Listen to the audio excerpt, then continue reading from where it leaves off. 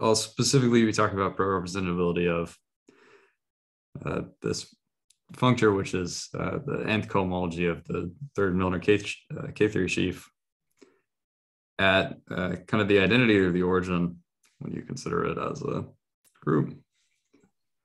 So if at any time you have any questions, please stop me. And you can also see the screen well, I guess, right now, right? Yeah. Okay. So for this talk, I'm going to have some starting assumptions, which just to, in case I don't say it later, are going to be that K is a base field. X will typically be a smooth and projective variety. It's always the safest assumption to put on there. And then for variety, I guess I'll mean something that's geometrically integral. So in this case, geometrically connected. And then I'll write CH with the upper I to mean the Chow group of codimension I cycles on X modulo rational equivalence.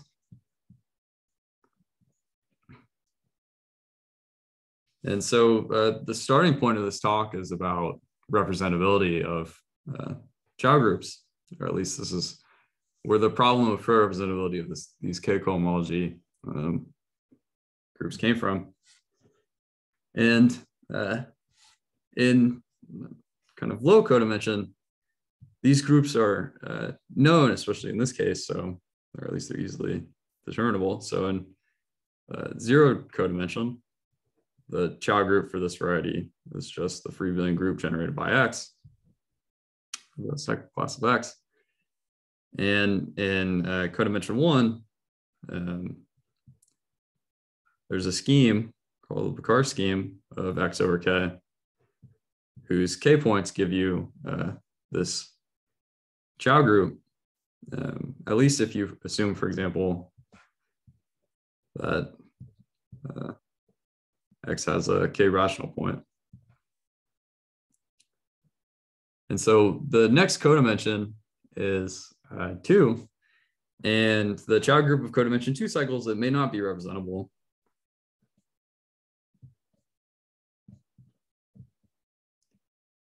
For a number of reasons.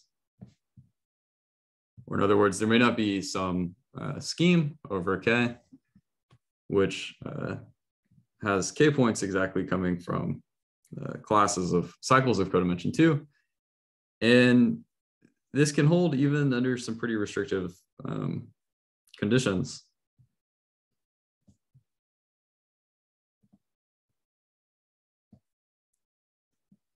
So one reason is just that you can find varieties where the restriction from Chow 2 of X to Chow 2 of a algebraic of X over an algebraic closure has torsion kernel.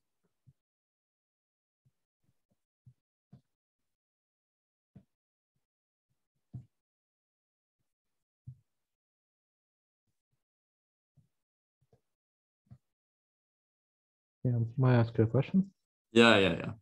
I mean, what do you mean by representability here? I mean, for example, that for field extensions, it gives you Chow groups of field extensions. Yeah, so representable has, I guess you're right. So representable has a lot of different meanings, especially when I'm talking about the Chow groups, because I wouldn't expect the Chow groups to be exactly representable on the nose. And so in this case, I would hope at least that maybe Chow 2 of X over field K would be the K points of some scheme sitting over K. And that would be compatible with at least change of field. That's the case, at least if X has a rational point in this codimension 1 setting. But you could assume, for example, that in your definition of representability, that you only want to know that over an algebraic closure, Chow 2 of X bar is in canonical bijection with the algebraically closed points of some scheme, and that may also be not true in general, but I don't know if that, I'm being a little bit vague in this sense. for whatever reason. But does that somehow answer? Yeah, okay, thanks. So regardless of this fact, actually, it was proved recently, well, in 2019, and then I guess this paper was updated in 2021 by Benoit and Wittenberg, that in some cases you can find a scheme which actually represents in some way this Chow group of codimension 2 cycles.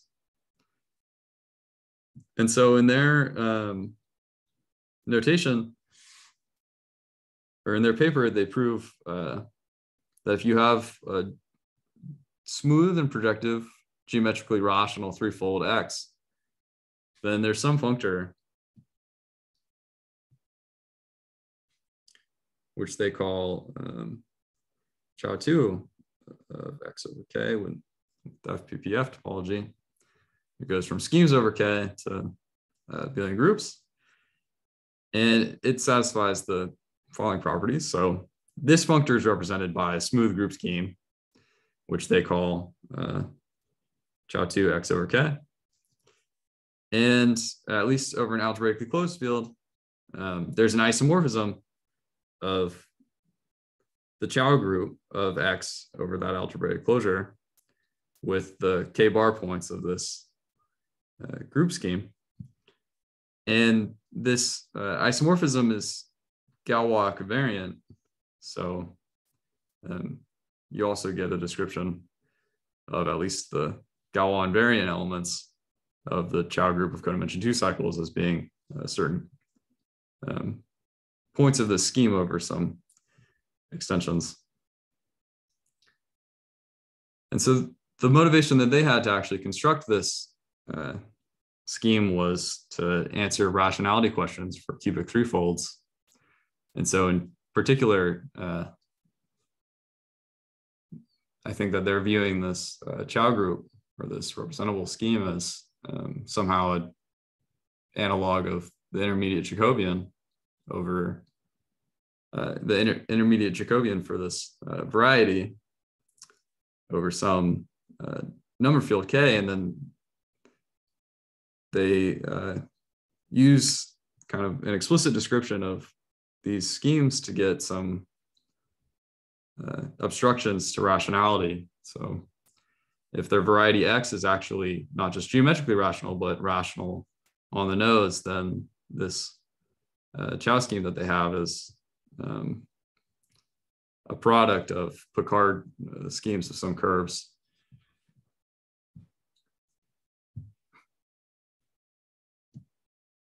And so you can kind of expect that something like this might happen just because in their setting, so for a threefold, if you have two smooth and projective threefolds, say X and Y, then there's this weak factorization theorem, which tells you that you can connect these things by birational morphisms with regular centers. And so at any step, you're just blowing up. So if you have P3 on one side, and then so just the K rational case, rational over the base field, and then your variety X on another side, to go from P3 to X, all you do is blow up at some either points or curves. And every time you do this, you change the group of codimension 2 cycles by either the Picard scheme of a curve or by some copy of Z. And so the question posed to me by Naranjan Ramachandran was, can this result be generalized in any way?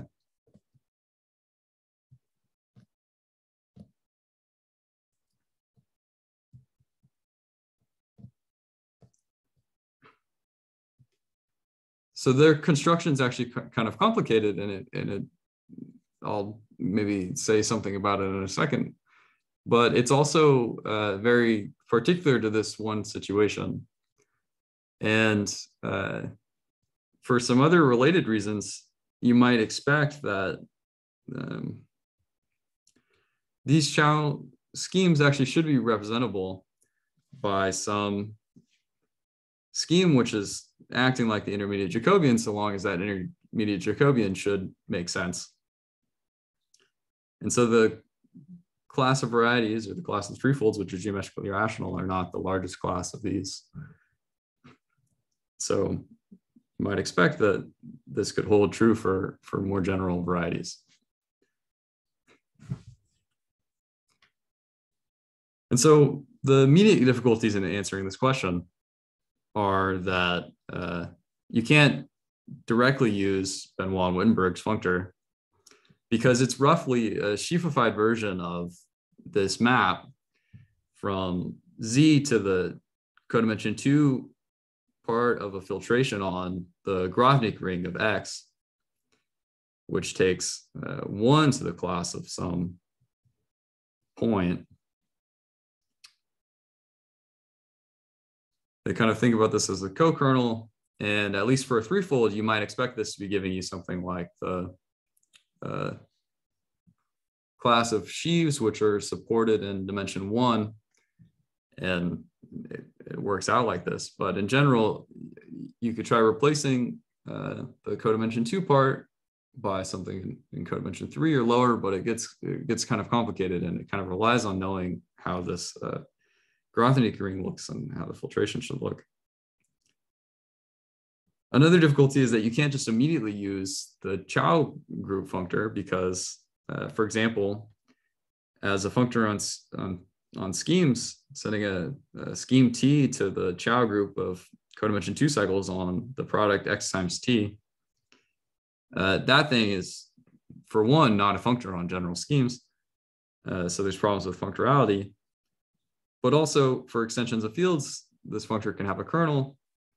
And if you plug into this functor just explicitly the spectrum maybe of the ring of dual numbers,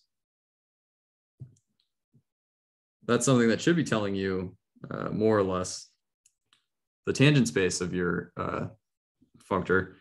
And in the case of a Chow group, that just actually gives you back the Chow group of the original variety, because the Chow group doesn't see nilpotency.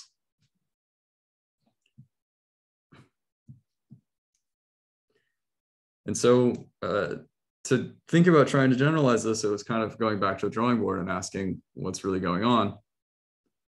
And for this, we were looking at actually what happens for the Picard scheme.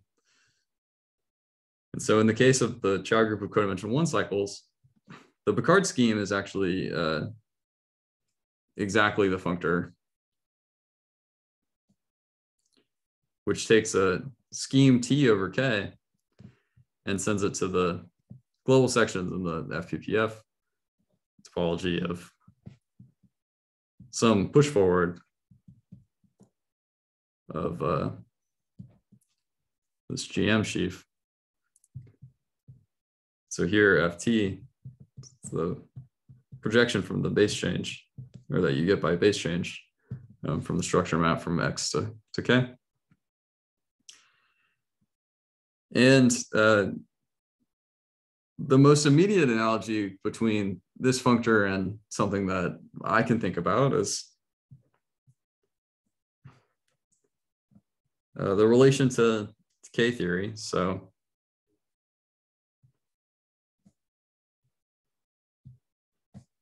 the idea was to try to generalize this in some way, or to try to use a variant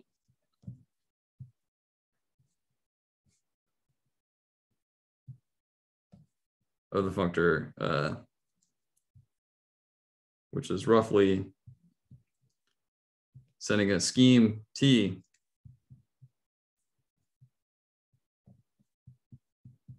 to just trying to think about which side I put this on, to just the K-cohomology of that scheme XT.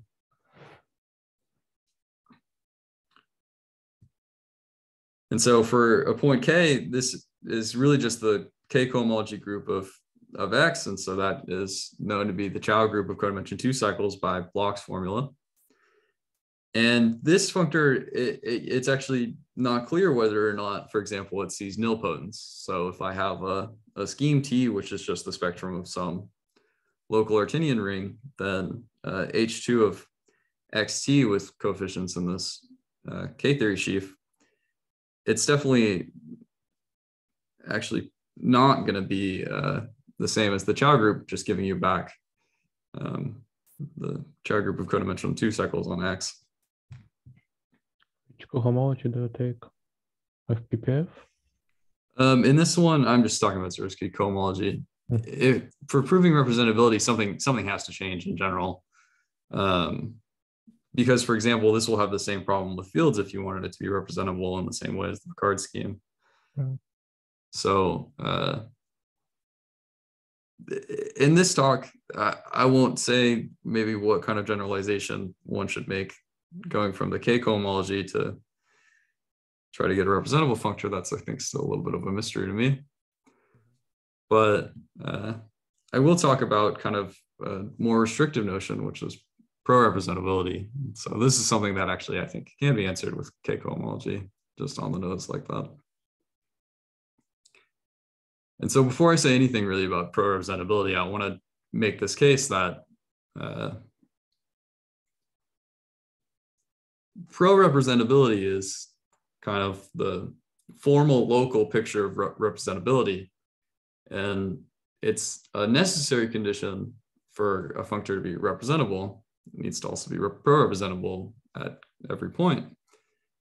But it's also part of a sufficient criteria for proving representability. And so just to just to show you why it's at least a necessary condition, let me suppose that we just have some functor f going from the opposite category of schemes to sets. And I'm going to say that it's representable by scheme y. So on the notes here, just that says f of t is exactly those maps from t to y. And then I want to consider a subcategory of the category of schemes, which has objects, the spectra of local Artinian K algebras with maximal ideal M, having the property that when you quotient by the maximal ideal, you actually just get back the base field K. So the map from K to A has a section by the projection map. And then the morphisms in the category are just local K algebra maps and those ones induced on the spectrums.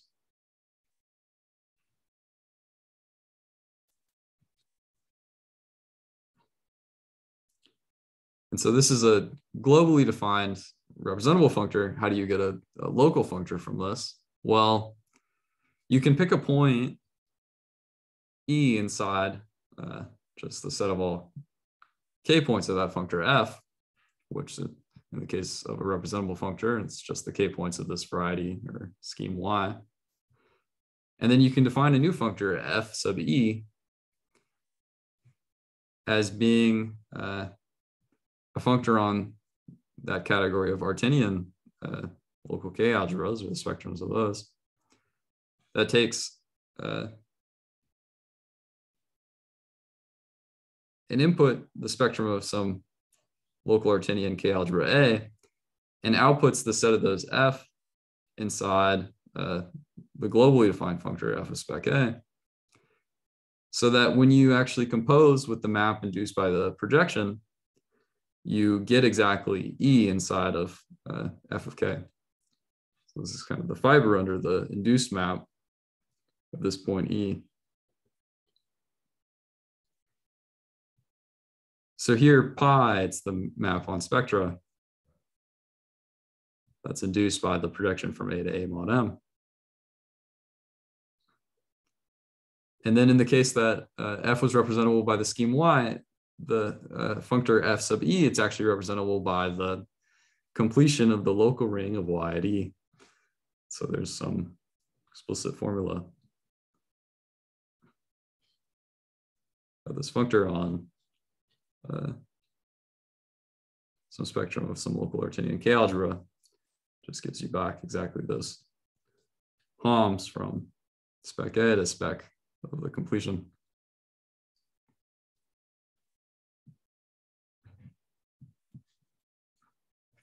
So I want to spell that out in kind of a concrete case. Just looking at the Picard scheme. So this is kind of where a lot of the ideas of deformation theory come from. And so if you take the Picard scheme as some variety x over k, and you fix a point t inside the k points of that Picard scheme, then what you're really doing is you're just picking a line bundle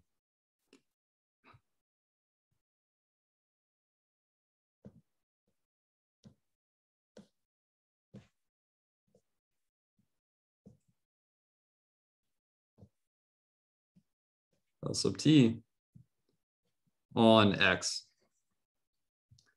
And so in this case, the formal local functor that you'd get from this Picard scheme,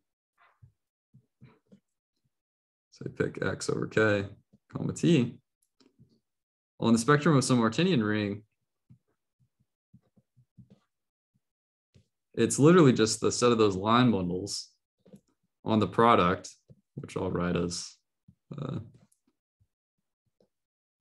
I've been doing this, and I think this is actually kind of common now, but I'll be writing as x sub a. It's those line bundles so that when you reduce modulo m, you actually have just an isomorphism with this chosen line bundle, L sub t. And so in this setting, you can prove pro-representability. It's actually a bit easier than proving representability of the Picard scheme for just this functor. So if you take the functor which takes line bundles on the product of x times some spectrum of some local Artinian algebra, then and satisfying the property that when you reduce mod m, you get back a fixed line bundle L sub t. That functor you can prove is pro-representable, much easier than proving that the general Picard scheme is representable. And Artin proved this is one of the necessary criteria to be representable, but also this, along with some other criteria, is sufficient to guarantee that the Picard scheme exists as a global moduli functor.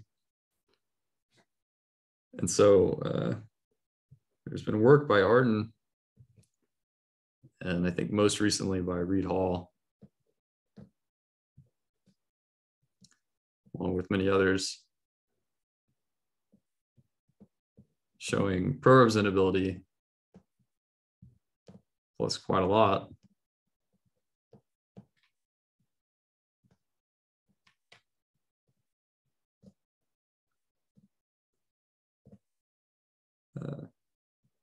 Can be used to prove representability in general.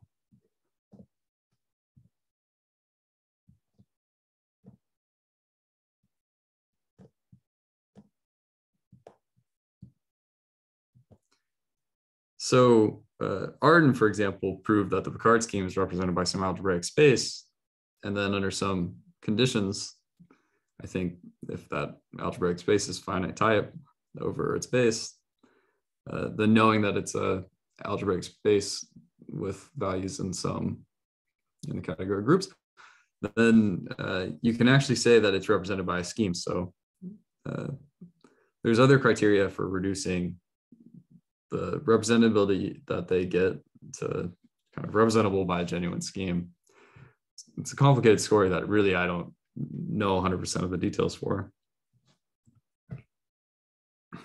But this is the codimension 1 case still. And so you can ask what happens in codimension 2. And in 1975, Bloch actually asked this question when he was studying more generally the K-cohomology and how it related to algebraic cycles. And so he asked in particular, if you define the functor f sub 0, so superscript n, as being that functor on category of Artin local K algebras, which associates to an Artin local K algebra A, the kernel of the induced map on K-cohomology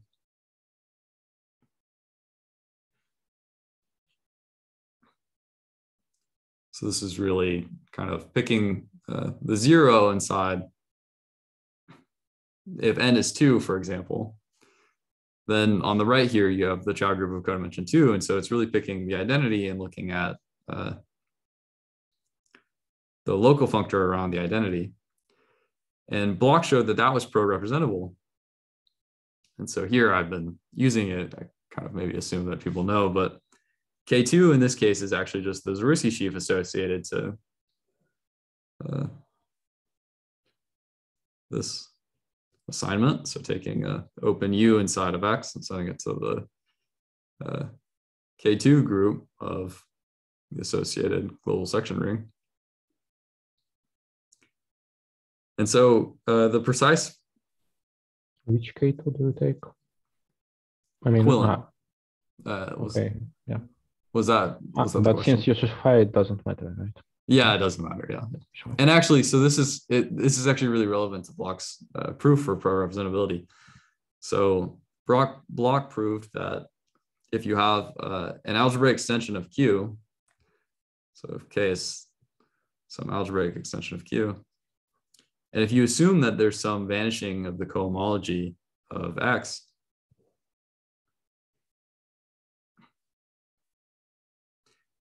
then this functor is pro-representable, and actually the tangent space for this functor, so just the value of the functor on the dual numbers, it's isomorphic to this nth cohomology of the sheaf of Kähler differentials of X.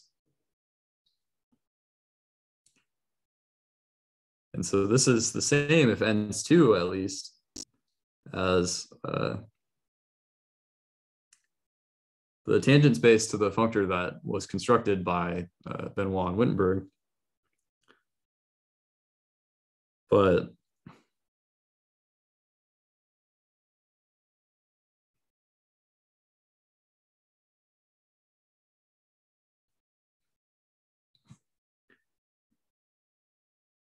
the main obstacle in Bloch's proof is something like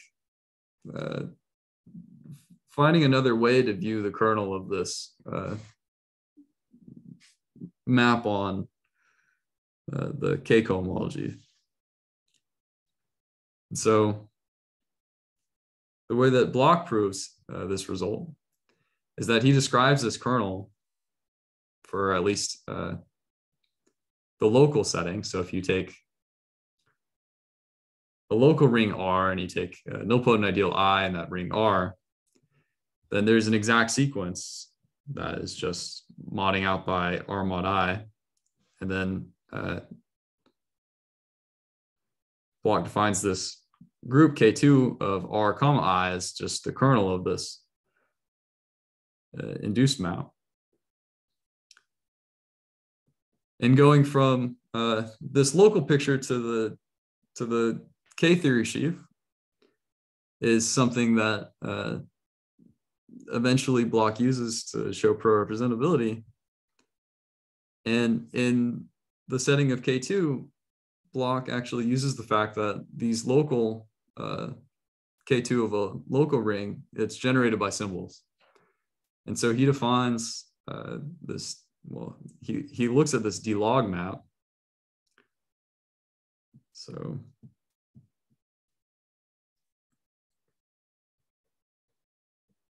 here D-log going from the K-theory of R to the differentials of R over Z. So these are sometimes called the absolute differentials. It's just defined by taking a symbol AB and sending it to the differential of A over A, wedge the differential of B over B. And then considering also the map quotienting out by I, the induced map from the absolute differentials of R to the absolute differentials of R mod I, there's a kernel there, and a map from this group, which Bloch calls omega r of 1 mod d of I, that connects this group along with the differential in the Durand complex to the kernel of this quotient map from K2 of R to K2 of R mod I. And so here, Bloch uses explicitly that the kernel of this restriction map on K-theory, it's generated by symbols that look like 1 plus x, where x is some element of I, comma y, where y is some unit inside of R.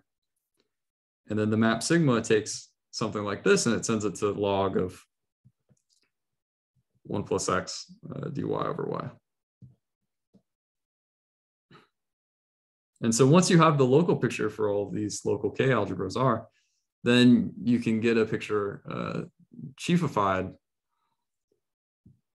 And after computing some cohomology groups, Bloch proves this statement on pro-representability. And so it wasn't possible from this to extend to the case of higher K-cohomology, or K-cohomology that's not just K2, maybe K3 or K4 or Kn. Because in general, those K-theories, the Kn of R are not generated by symbols. And so this obstruction was actually recently fixed by a couple of different people.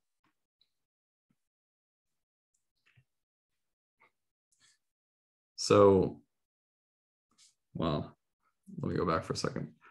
Let me say that the obstruction to getting a proof for higher K-cohomology groups was essentially just coming from this fact that the higher K-theory is not generated by symbols. And so the obvious way to fix that is to use the Milnor K-theory sheaf instead. And there was actually an analog of this d-log isomorphism on the kernel, proved for Milnor K-theory by a couple of different people. And so I want to motivate this result. So let me just say some things about Milnor K-theory, and then I'll kind of give their precise statement in the way that it works.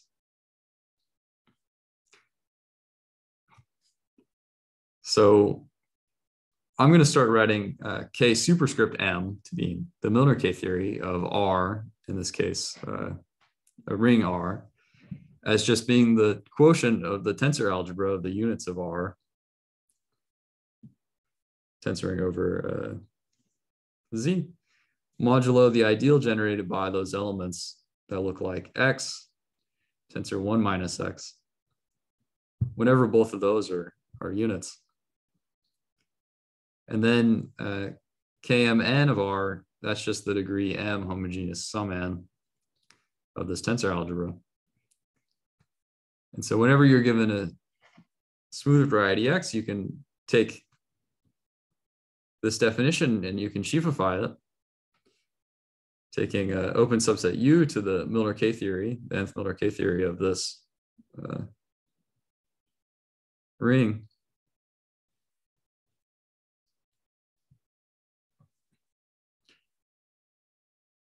And then if you look at a nilpotent extension, so if you take some R in local K algebra A, and you take the closed immersion from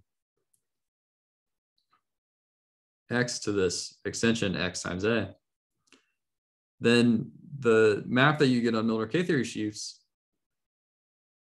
of the reduction map, it has a kernel, which I'm calling Km and rho. And that kernel is actually a direct summand of this Milnor K-theory sheaf of the scheme X times A. So it's actually split on the right by the map induced by the projection from XA to X.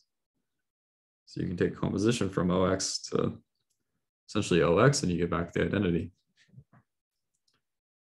And so when it comes to computing the cohomology of this kernel sheaf, really it's computing exactly the kernel of the map on the cohomology.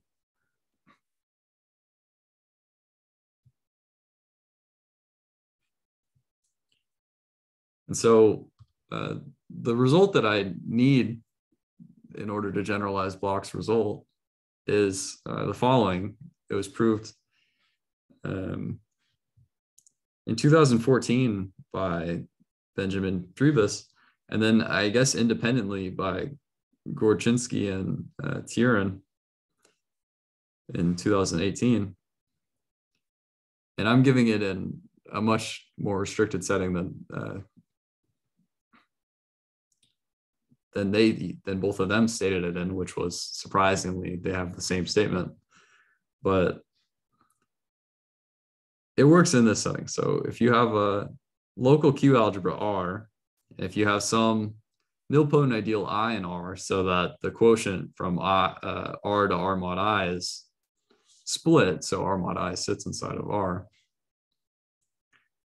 then the kernel of this induced map on Milnor K-theory, it's isomorphic to some group that you can define in terms of Kähler differentials. So here, the group omega n sub R comma I, it's just the kernel from the induced map of the Kähler differentials. The absolute Kähler differential is going from R to R mod I. And then essentially these groups, they sit inside the usual de Rham complex, and the differential D, it induces a map from one of the previous ones, omega sub R comma I to the n minus 1. And the quotient there is what they prove is isomorphic to this kernel of the Milnor K-theory map.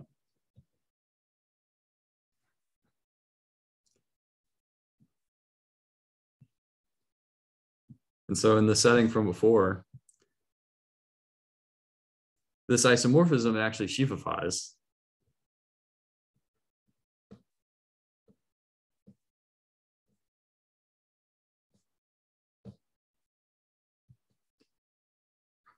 Between that kernel that I mentioned before and two sheaves, which I've been calling R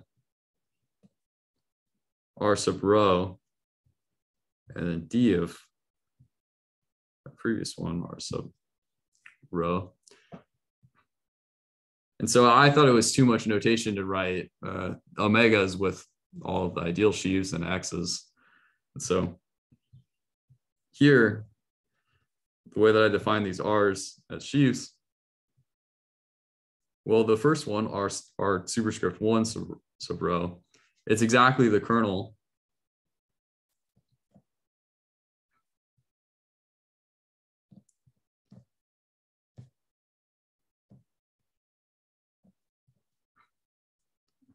of the induced map on Kähler differentials.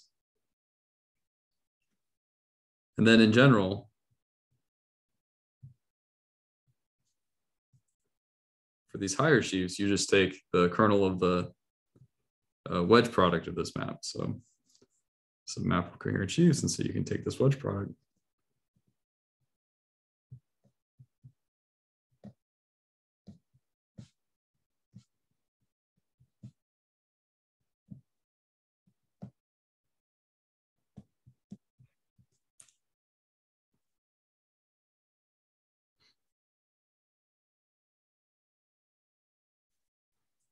So this map is kind of gotten canonically by considering the Kähler differentials as the sheaf of universal differentials.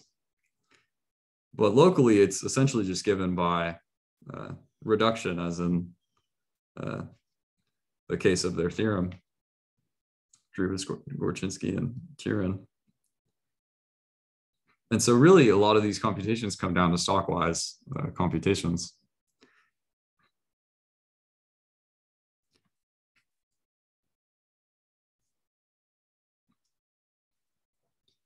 And so this is the theorem that I actually wanted to state today, which is just that a generalization of Bloch's theorem. So it's possible to prove the following. Suppose that you have some smooth, proper, and geometrically connected scheme X over K, and assume that K is still an algebraic extension of Q, and then fix some N, which is greater than or equal to 1, and suppose that you have the following vanishing on the cohomology of X. So Hn of the structure sheaf, Hn plus 1 of the structure sheaf, and Hn plus 2 of the structure sheaf, those shall all vanish, along with some vanishing of the cohomology of the higher Kähler differentials. Then there's an isomorphism between the nth cohomology of the sheaf Km3 row and actually just the tensor product of Hn of the omega 2 sheaf, tensor with the maximal ideal coming from your art and local K algebra A. So this is a tensor product as a K vector space. And in this setting, so with these two assumptions, 1 and 2, you can actually say that this functor is pro-representable. And so this is a direct generalization of Bloch's result to the case of K3. Really, I think that this should also hold for Kn in general using the Milnor K3 sheaf, but I had a little bit of trouble proving one part of the theorem. And so I want to give you some ideas of how it's proved, how the theorem is proved.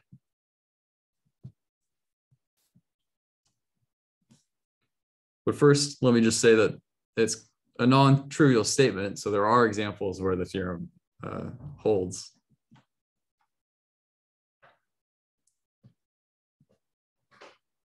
So there are examples in complete intersections. So for example, the theorem holds, at least those assumptions on the vanishing of the cohomology. Maybe I should say the theorem applies to.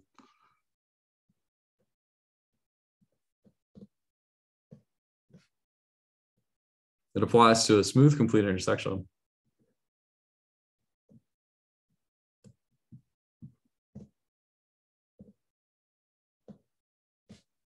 of two quadrics.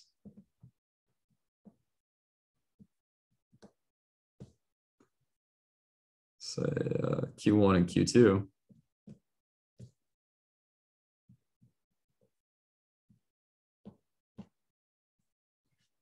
Inside of P7. So in this case, you can even say that looking at the dimension of the third cohomology of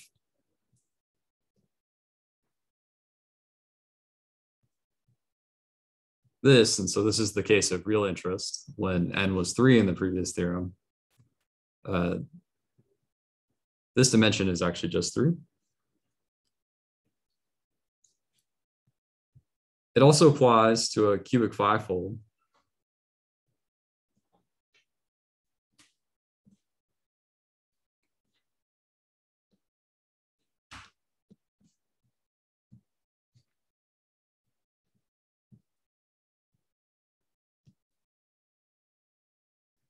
So the vanishing of some homogeneous polynomial degree 3 inside P6. And in that case, the kind of the Hodge number that's interesting, so the one giving the dimension of the Chow group in some sense, actually has dimension 21. And so both of these examples are coming from some table that was computed by Rappaport in the appendix of article by Deline. And they're not the only examples where the theorem applies. So more recently, I think I found that the theorem applies to what's called a Gushel-Mackay bifold.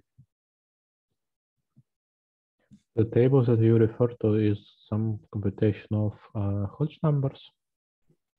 Yeah, it's a Mm. I mean, it's a description of all. So it's a classification of all complete intersections inside projective space that have, I guess, Hodge level 1 or something like this. And so it's those ones that have Hodge diamond that are kind of concentrated in the center with maybe one offshoot. And so Rappaport computes that there's really just a finite list of those varieties that have this Hodge diamond, and then he computes the Hodge numbers and the middle degrees for these varieties also.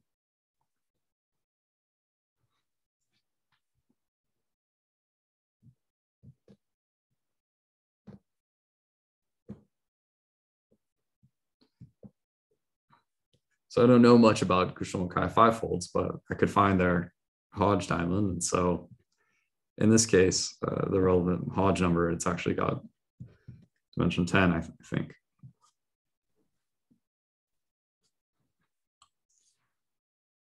So yeah, just to check, this dimension that you say is should be the dimension of variety that represents Chow, right? Yeah. If that exists. Yeah, it should be the dimension of the variety that would be the connected component of the identity. Yeah. And so it's true also that with the vanishing assumptions that I stated, if you extend scalars to C, then there's these intermediate Jacobians, and the tangent space of the intermediate Jacobian is the same vector space as the tangent space that I gave for this pro-representable functor.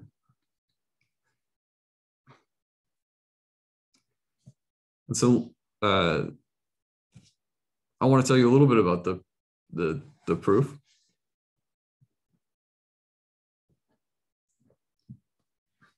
But not a whole ton. So I'll say that this is a proof sketch. And the proof is actually relatively simple. In terms of pro-representability, there's this nice theorem of Schlesinger that gives you a list of criteria that are both necessary and sufficient to prove pro-representability of a functor on this category of, say, spectrums of Arctinian local K algebras. And so by Schlesinger's criterion, let's say, it's actually enough to show that there's an isomorphism just among these two groups.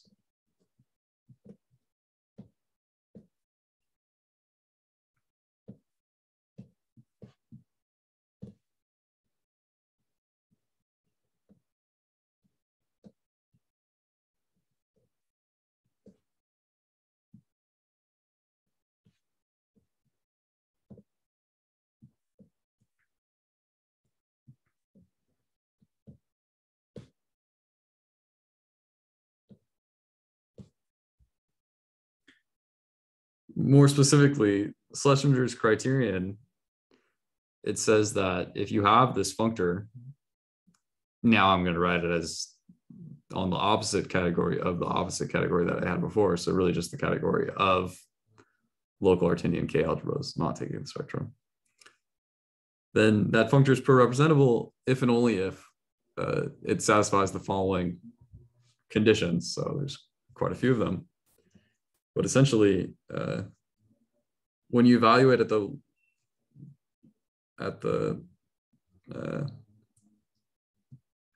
local Artinian K algebra just given by K itself, you should get 1 point. The cardinality of that set should just be 1. And so in our case, the maximal ideal there is 0. And so tensoring with 0, we just get 0. And so that condition is satisfied under this isomorphism. There's a condition here, H1, which looks kind of confusing, but it's just saying that this functor at least on fiber products, should be surjective. And so you can get that just from this isomorphism and how it's induced. So if you take the maximal ideal of a fiber product under really just some specific or in local K algebras, A prime and A prime prime, then this isomorphism, you can check that the vector space tensor of the maximal ideal actually does surject onto essentially the fiber products of those maximal ideals, tensor of the vector space.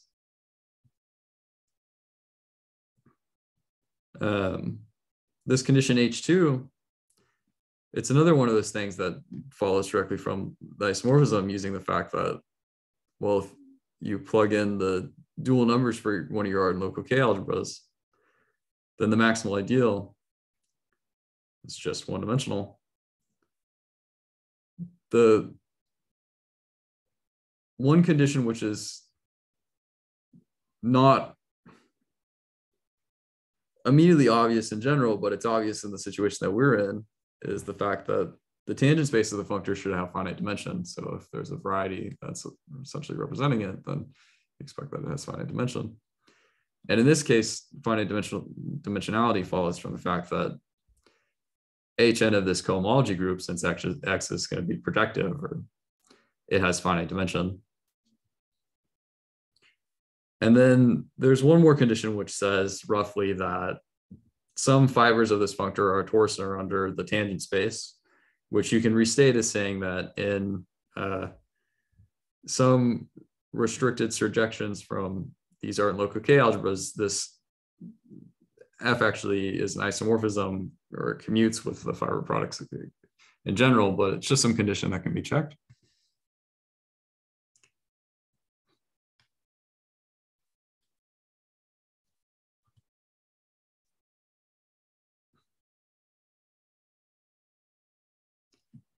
And so really the problem comes down to showing in some way that these two things are isomorphic.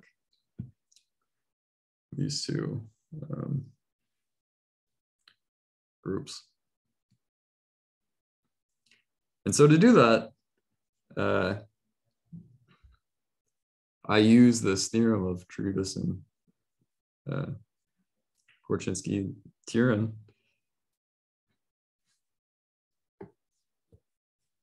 But in this higher dimensional setting, you need to somehow relate these things. So the way that I do it is that you first write just the sheaf of Kähler differentials on the product of XA as being a direct sum of the two sheaves of Kähler differentials. And so to see that this should be true in general is you can think about the dual. So if you have the tangent space of a product X times Y for arbitrary varieties X and Y, then that would be the direct sum of the tangent space of X and the tangent space of Y. And dualizing, you just get the direct sum of omega 1x and omega 1a. And then if you take nth wedge powers of this direct sum decomposition for this sheaf of Kähler differentials,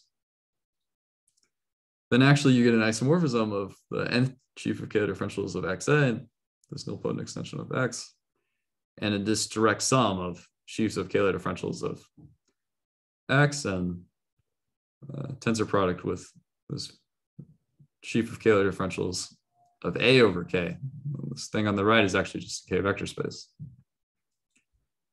And so this makes it a lot more manageable, at least to try to compute cohomology of these things, realizing that with some vanishing assumptions, you can maybe get a hold on the cohomology of these omega j's of X. And then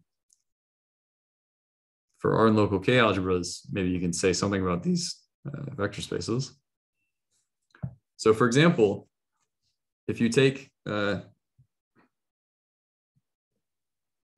this sheaf, which I was calling Rn rho, it includes naturally into this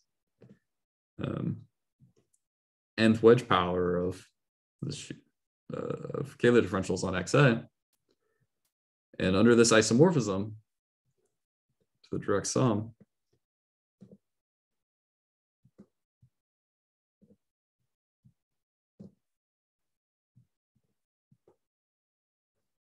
if you further project down to just one summand. So if I get rid of the summand where j is n, and so here omega 0 goes away, and then omega n is kind of the thing that you'd be interested in.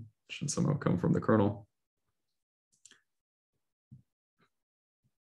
So if you project down to this summand,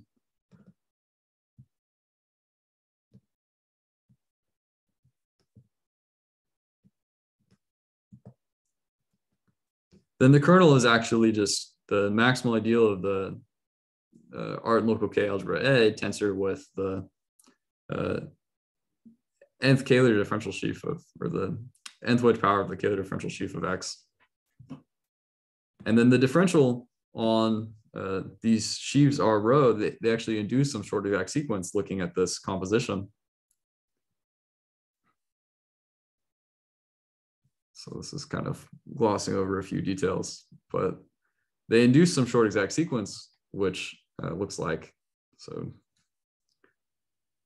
G superscript n, I'll just call that first sheaf. It's a quotient of the kernel by some other thing. And then in the center is the sheaf that is computing the kernel of the Milnor K-theory sheaves. And then some sheaf Cn rho, which you can explicitly determine.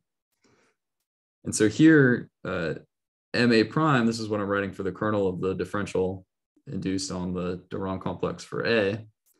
So going from the maximal ideal of A to omega 1. And then in the case, for example, n equals 2, this co-kernel sheaf you can write out. It's essentially determined by, I'm going to go back for a second. It's essentially determined by this sum, and then quotient by some map on the differentials.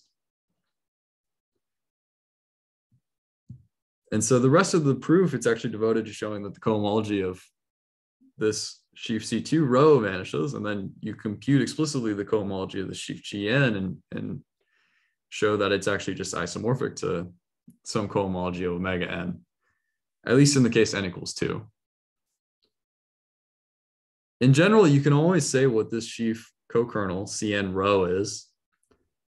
And the challenging part really is showing that the cohomology of that sheaf vanishes. And so a lot of the proof is just devoted to showing that the cohomology of this sheaf Cn rho is 0 when n equals 2.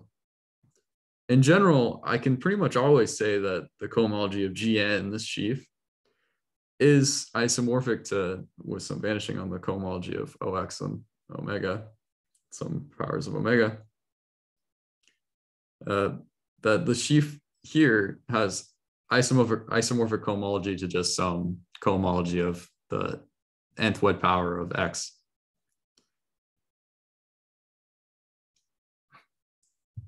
So I actually included the explicit statements of the lemmas that I would need to compute these two things. But let me just give you an example for an explicit Art and local K algebra that shows why these two, kernel and co-kernel, are giving you what I said before.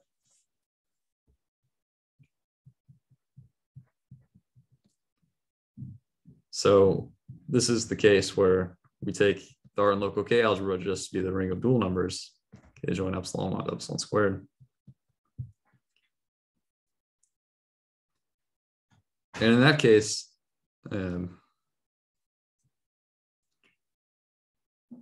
the map that goes from the maximal ideal of this Art and local K algebra, it's just the one-dimensional ideal E, and it goes to the K differentials of this A. That's an isomorphism. So this is the map D. That's actually not too bad to check. It comes from describing the Kähler differentials of this Art and local K algebras using some presentation, but it turns out that it's an isomorphism. And that means that the kernel is trivial, that differential map D. And in general, for the higher wedge powers, since this is a one-dimensional vector space, you get, for example, that omega 2 is actually just 0 also. And so now Gn, if you were going to look at it, since MA prime is 0, you get that Gn is just omega n of x over k, since you're this maximal ideal, which is one-dimensional. And maybe I'll say G2, but it works more generally. And then C2, the omega 2 goes away. And so really this is just omega 1 x over k times omega 1 a over k. And then modulo sum of two differentials. But d of ma, that's just omega 1. And so actually this is the quotient by something which, well, this subgroup is contained inside omega 1 x over k times omega 1 a over k. And this thing is all of that thing. And so actually, okay, granted that I swapped the order here, this quotient is just actually 0.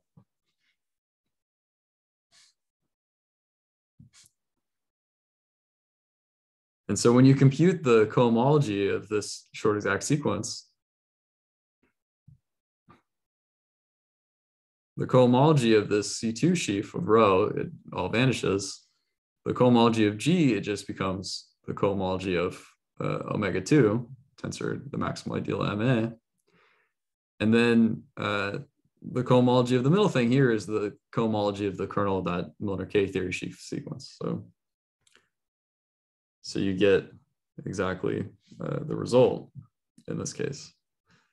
But really for any j, hj of x km3 rho, it's isomorphic to hjx omega 2 x over k tensor with the maximal ideal. In this one particular example.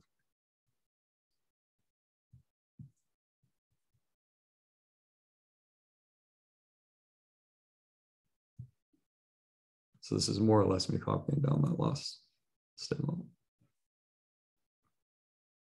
Any questions? Thanks. I've got more, but any questions about this so far? Okay. Yeah, just a small question.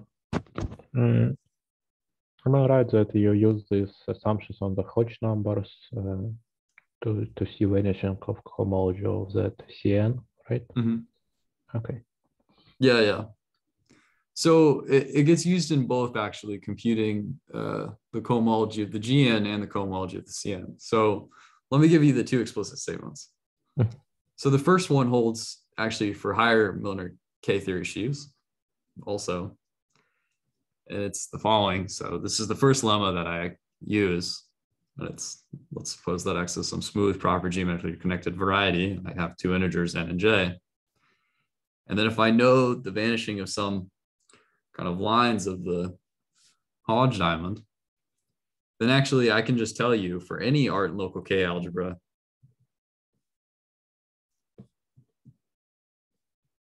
maximal ideal MA, the nth cohomology of Gn, it's actually just isomorphic to this nth cohomology of the omega j.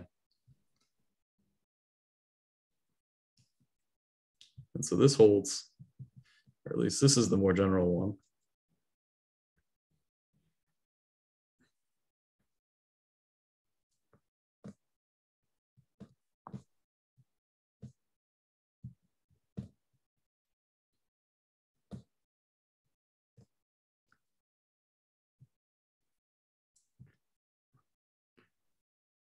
the part that I have trouble with is generalizing the computation of cohomology for the CN sheaf.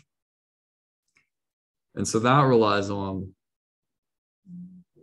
this lemma, which is that suppose you have some geometrically integral variety x, and suppose that you have some fixed integer n, then if you know that these four cohomology groups are all 0, then you actually know that the nth cohomology of the C2 sheaf is actually 0 itself. And so combining the two,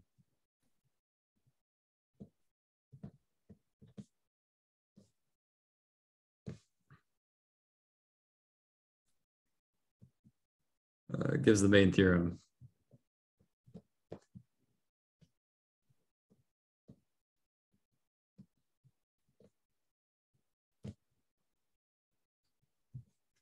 For these groups. So whenever you know all of these vanishing of the cohomologies, the first lemma having actually quite a bit of vanishing, but not so much if you just look at the specific case that of the third Miller K-theory sheaf, then you can get this pro-representability result.